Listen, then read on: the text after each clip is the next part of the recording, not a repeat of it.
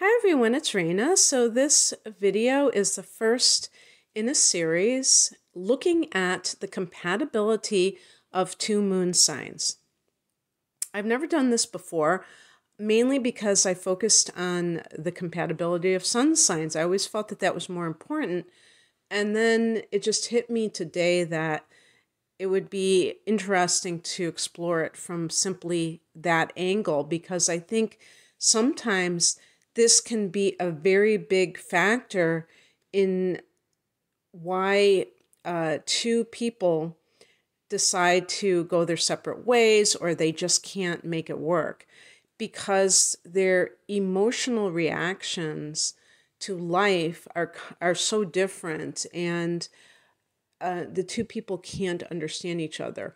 Or you could even say they're so similar that they don't offer support to the other because they're both going through the same thing. So an example would be if two people have the moon in Aries and they're both hotheads and they both are very reactive, they can tend to react to each other and create a lot of drama in the relationship, a lot of fighting. I'm not talking about physical fighting necessarily, but just a lot of arguments. And instead of really getting to the heart of what they are sad about, angry about, frightened about, there's just a lot of heat. And if you have two moon signs, they don't have to be the same sign either, and neither would two fire signs have to be the same sign, but you know what I mean.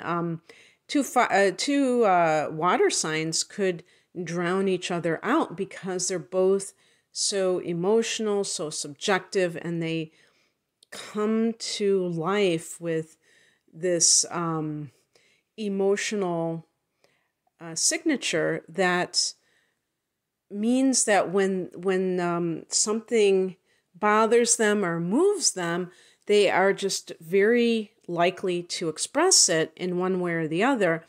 And let's say they're with an air sign or they're with an earth sign, that could be problematic because that person may not appreciate the other individual's emotional expression, self-expression. They might pride themselves on not being emotional. And so they don't want a partner who is emotional because either they don't know what to make of it, it bothers them, it threatens them in some way emotionally, or they just think that it's a sign of weakness.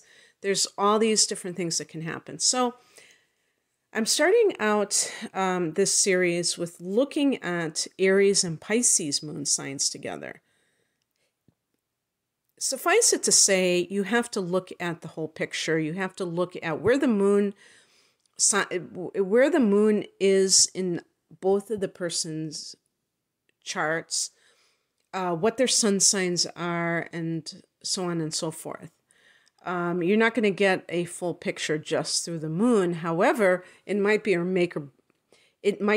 make or break situation in some cases for sure, because the emotional self-expression is certainly a very important part of relationships in general. So let's look at what they might have in common emotionally. Both might actually be emotional.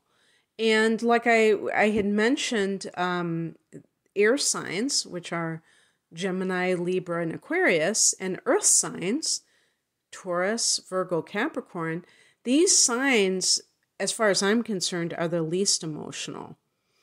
And so there are signs that are not acclimated to overt displays of emotion. And that doesn't necessarily have to be just challenging emotions like sadness. It might even be if they're really, really happy, they stay on that even keel and they're not too expressive when it comes to their joy.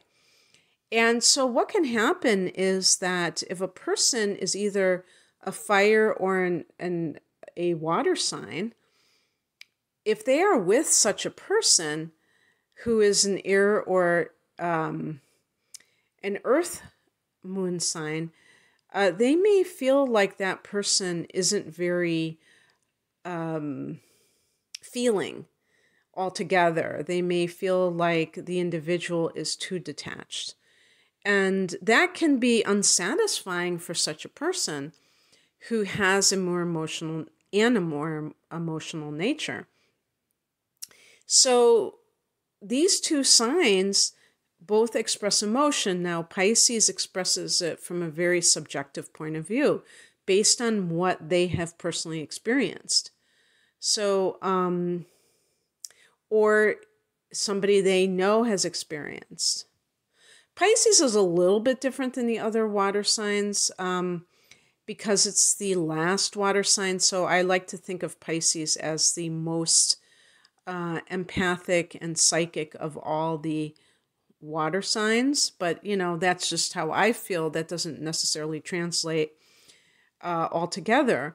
But I feel like there's that old soul quality with Pisces that makes them very in touch with the collective, because that's what the house that Pisces rules, the 12th house, is connected to the Akashic records, which is the record of all of creation, and past lives. I mean, well, the Akashic record can, be about that as well, but just karma is connected to the 12th house, sacrifice. So the idea that we're supposed to give of ourselves, that the ego, not having an ego, being egoless and not concerned with the self, more concerned with service to others from the ultimate point of view. And Pisces, opposite sign Virgo, is more in the practical application of this, with the 6th house, the earth house, the service to others in terms of work. This is more just like one's life being one giant sacrifice on every level. And so the person with the moon in Pisces is coming from that place where Aries, all the fire signs, and that includes Leo and Sagittarius as well, coming from that place of creative self-expression. So emotions kind of inspiring the person to create, which actually is a universal type of an action. So in other words, if you're crying alone in your room, that's a Piscean thing, or that's a Cancer or a Scorpio thing, although Scorpios would probably never admit to crying, but you know what I mean. That is like, remembering something that happened to you, or if something just happened to you, it makes you cry and you're thinking about it. It's very subjective. It's very much what you have personally experienced. A fire sign is guided more by ideas, situations. So these are more objective situations that touch the person and make them want to, inspire them to create in whatever way they feel called to do so, So it's not really coming from the individual self, although that's not, of course, everybody who is an artist or who is creating something, they are drawing from their individual lives too. But I'm talking about the extent of that. And for the water signs, it's all about the personal situation. And what they say about art is that even when you are inspired by certain events in your own life, you have to take that and make it universal. You can't just stay in your own little world, and you have to make your world something that other people can relate to, and that they can see themselves in, and then it becomes more universal. So that I put down here that both can be creative, and so that goes along with that. And you would be surprised how important that can be, because again, if somebody is very creative and they're with somebody who's not creative, there can be that sense that they're not compatible, that that other person doesn't appreciate creativity. Now, they might consume other people's creativity, but in terms of valuing the need to create, they may not be supportive of their partner if their partner wants to take it very seriously and maybe do it professionally. Or, you know, let's say somebody loves to play the guitar and they're not like fantasizing that they're going to become famous or anything like that, but they just want to express themselves in that way on a regular basis. And the other person's like, no, you know, you shouldn't be hanging out in bars. You should be at home with me all the time and all that. So that can come about because the other person doesn't respect the need for that. And so both people here may have that sense of need. I also put down that they both can be fun-loving and spontaneous. Now, Aries certainly fits that bill because Aries is a fire sign, and there's always that inner child with all fire energies. And this is in the moon sign. So this is emotionally having a playful spirit. And yes, I'll get to where Aries can be challenged emotionally when you have the moon in Aries. And by the way, when I'm saying Aries and Pisces, know that I'm talking about the moon and not the sun sign. So Aries can be quite spontaneous, which means that it's coming from the heart. It's very genuine. And so it can be, that's another thing too. I didn't put this down, but both of these signs are romantic. And really, to me, that's what romance is where it's the sense of treating life as something that is not ordinary, and that you're, seeing things as larger than life, and then running with it. Being romantic is another thing that if one person is romantic and the other person isn't, that can be problematic, because the person who is romantic, if they see that their partner isn't, they may assume that that person doesn't care about them. And of course, that's not necessarily true, because people, express their affection in different ways. But I think it can still bother a person who's like that.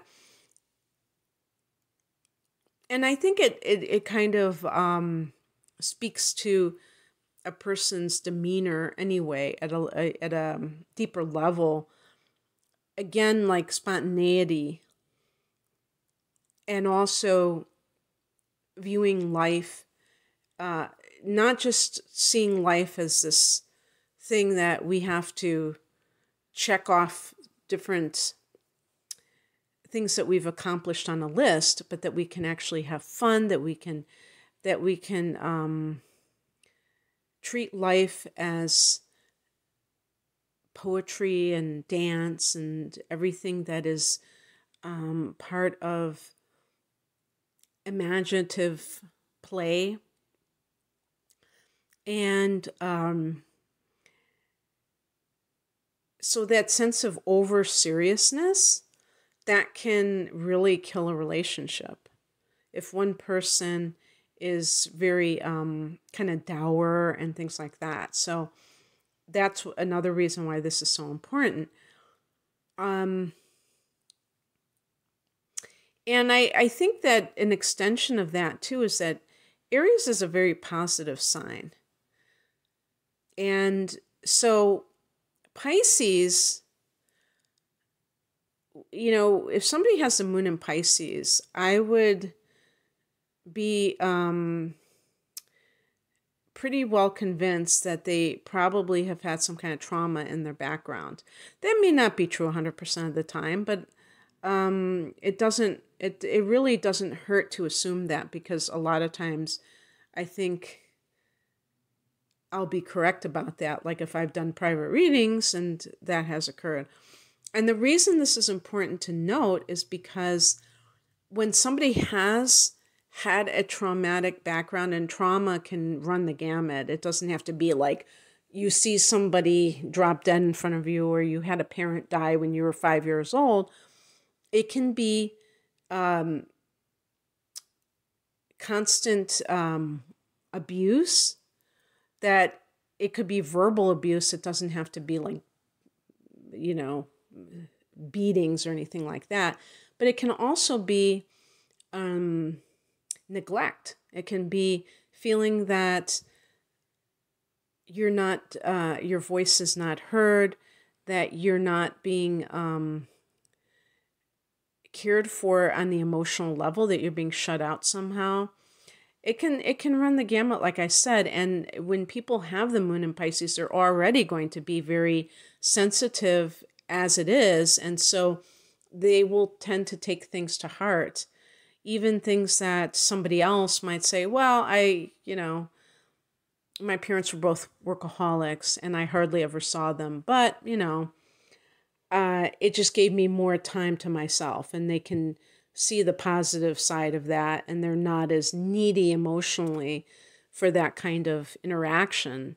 And so not every moon sign is going to need the same amount of emotional care, if you will. But the thing about Aries is that Aries can have anger management issues. Again, when I'm saying Aries, I'm talking about the moon sign. Obviously, the sun sign is going to be very important. Now, I just did a video not too long ago where I was looking at the combination of having the sun in Aries, the sun in Libra and the moon in Aries.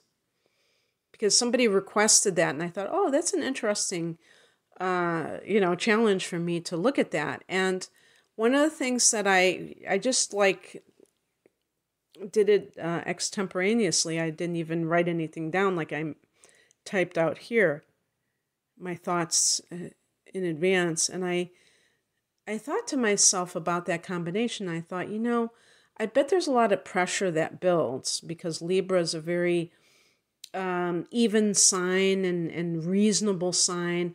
But when you have the moon in Aries, there's there's an impatience, there's a impetuous type of a behavior or reaction, which means that the person is very rash and immediate in their response. And these are the emotions. So it can make the person emotionally volatile. And for somebody with the moon in Pisces, this can make them feel as if that person is very insensitive. And again, if Pisces has gone through some kind of trauma in their childhood that involved having a parent who was a real hothead, who didn't have a lot of emotional control, then that can kind of re-traumatize them as well. But because Pisces tends to have learned helplessness or kind of that victim mentality, the moon in Pisces, or you could also say that self-sacrificial nature, that caring more about somebody else's emotional well-being than their own, they may not really respect their own needs, and that can lead to them tolerating a situation that they shouldn't be tolerating. But Aries is a protective sign. So there can be an instinct of protecting the underdog with Aries that can feel very safe for Pisces because it's a masculine energy. We're talking about the masculine and the female energies coming together. And by the way, it doesn't matter what your gender is. You could have, the woman be the moon in Aries and the man be the moon in Pisces. And the man in this relationship might be more apprehensive, and the woman is more brave. There's, Aries is ruled by Mars, which is the god of war. In order to be the god of war, you have to be somebody who is ready to go into battle. And that means that the person's brave. So Aries people is not only not afraid of their anger, or afraid of somebody else's anger, they may even erroneously believe that if things are too calm, that there's something not quite right. And so one of the things that I've observed with Aries, and this to me can be in any prominent, like inner point or inner planet position, is a tendency to be trollish or otherwise provocative with another person. So in this case, it would be being emotionally provocative, trying to provoke emotion in somebody else so that they can feel like there's some kind of spice to the relationship, because they might feel bored if everything is too calm. That desire for conflict can come up, and it might be subconscious. And I think that was something I didn't mention when I did that video with the sun in Libra, because Libra always wants to be the peacemaker. But there might be something unconscious with that combination, for instance, that might lead the person to be provocative and not even realize that they're doing so.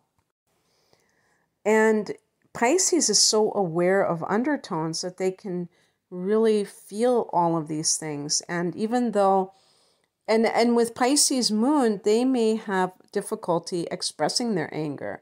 So it could come out in passive aggressive ways, or even more absurd. Well, maybe that's a strange word to use, but let's say that the Pisces moon person is displeased with some aspect of the relationship with the other individual. Instead of just like bringing it up, they might, who knows, maybe they would have some kind of other relationship in the meantime, because they don't want to either hurt that person, they don't want to cause conflict, so they would rather get involved in something else, which is not going to make their partner thrilled either, just so that they don't have to have that unpleasant conversation. Pisces can be, the moon in Pisces, just like the sun in Pisces, can feel like a victim. And that can lead to, in the extreme case, something called covert narcissism, which is the opposite of the more well-known type of narcissist who is overtly malignant. We call them a malignant narcissist because they very openly engage in deplorable negative behaviors that other people respond to very negatively, but they're unapologetic for it. They might feel entitled to act any which way. The covert narcissist is much more subtle. They're not necessarily malevolent. They are more attention-seeking. And even with attention, they're trying to gain sympathy from others.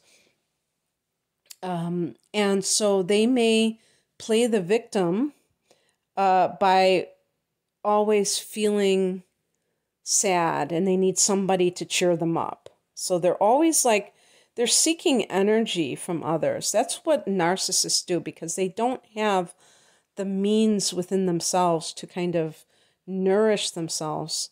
So they're looking to feed off of other people. That's basically what is going on.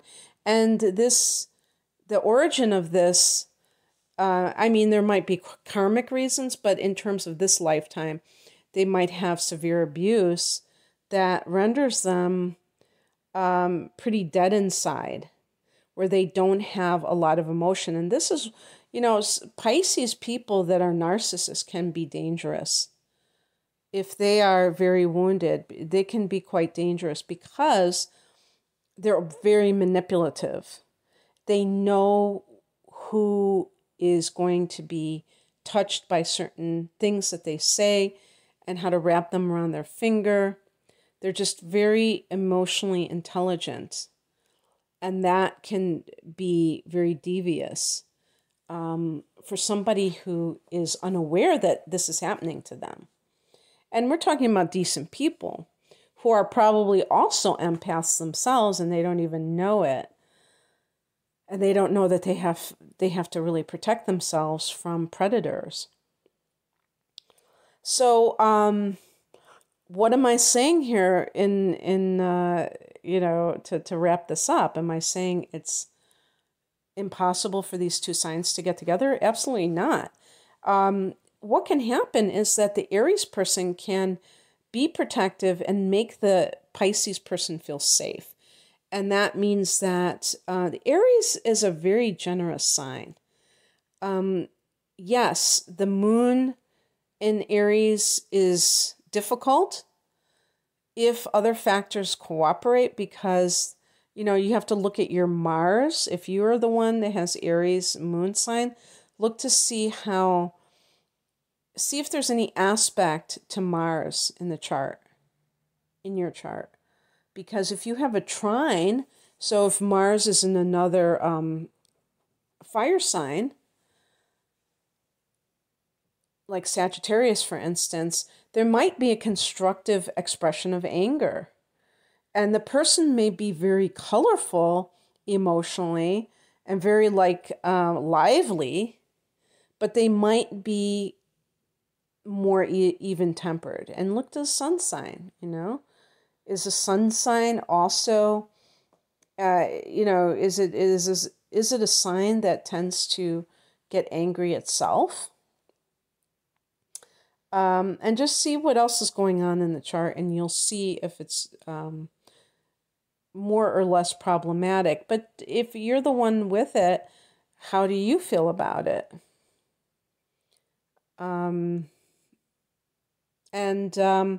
As for the Pisces, if you have the moon in Pisces, understand that the more that you can honor yourself and see yourself as just as worthy as the people that you care about, that will be a very important understanding for you, because you cannot, even if you think that it's the spiritual thing to do to care more about other people than yourself, that it's egotistical to care about yourself.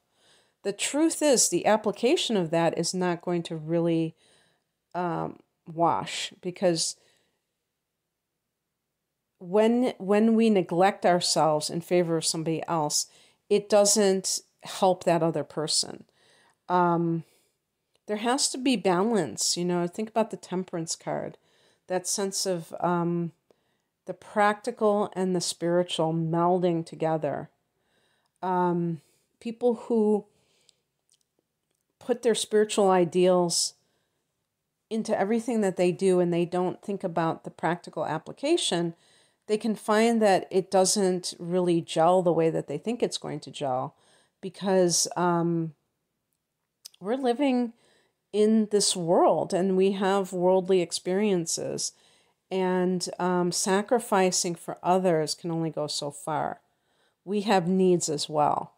We have material needs. It's like if you give away everything to charity and you have nothing for yourself, eventually you're going to have to get something from somebody else, and they're going to have to give you charity if you don't have the means to, obtain it from something. So we have to always include ourselves in the equation. And a lot of times you will see people who are trying so desperately to be a do-gooder that when they give to others incessantly and they neglect themselves, the anger or the negative emotion comes out in other ways. it can come out through passive aggressive means. And with Pisces, sometimes this can be like escapist tendencies that lead to forgetting, and I'm putting that in air quotes, certain things that they had promised to do for another person. And they may not realize that they're resenting that person and they don't want to give that person what that person wants. So they conveniently forget to do something. And those kinds of things. So being authentic, being true to yourself, having boundaries, that's a big one for Pisces. What you will tolerate from another person, being very aware of how other people make you feel. I'm not saying that they have the power to get you to feel certain things, but we feel better in some people's company than others. And that's just how it is. So being just aware is so important. So I hope that you enjoyed this. I think I'm going to do more of these because they are fun to do. And if you would like a private reading, the link is below. Take care. Bye.